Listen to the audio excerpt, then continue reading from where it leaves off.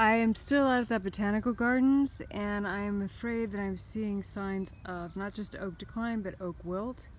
You see that yellow margin that precedes the desiccation or the dead dying tissue? That's indicative of the oak wilt.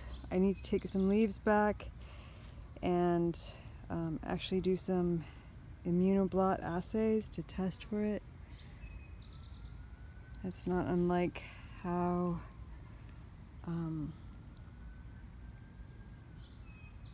we test for colds and such in other organisms. Yeah, you can see this is a different kind of dyeing pattern than I showed you with the decline. So instead of having tip dieback, which you can have with it, right? That's probably from last year. This oak decline has that browning of leaves that remain on the tree. Lighting's not very good. And in addition to that browning, you're going to look for this yellow, that yellow edge preceding the browning. That's not necessarily oak wilt, but it sure looks like it. And you can only tell with a chemical assay.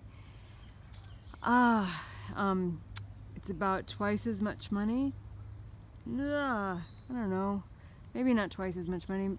It seems like it in my head because the oak decline can be treated on about 3 years. So the treatment gives about 3 years of protection, but the oak wilt, you only get protection for about a year, and then it has to be retreated. I've reached out to one client, for example, whose trees I treated for oak wilt last year, and unfortunately I can't get a call back. So most likely this tree probably cost around $200, $300 to treat, and that would be every single year. So you really have to do a cost assessment as a homeowner. Can you afford to treat it? I like to see them treated at least with a systemic insecticide, because the transmission of this disease is primarily from leaf-hopping insects in the canopy. And so if they can pick it up from this by feeding on it and then hop to another tree, another oak nearby, then they're going to infect that oak. So if you treat, if you take the tree down, if you have it taken down, that's one thing, and the wood and leaves and everything need to be destroyed immediately. Okay, that's burning, not just going into some wood lot from a tree company, but actually destroyed. That's unlikely to happen.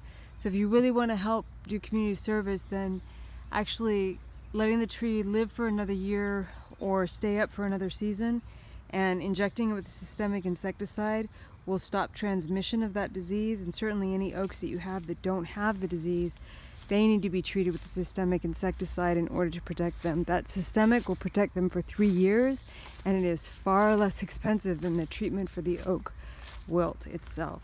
So call your local arborist and save a tree. Save a lot of trees.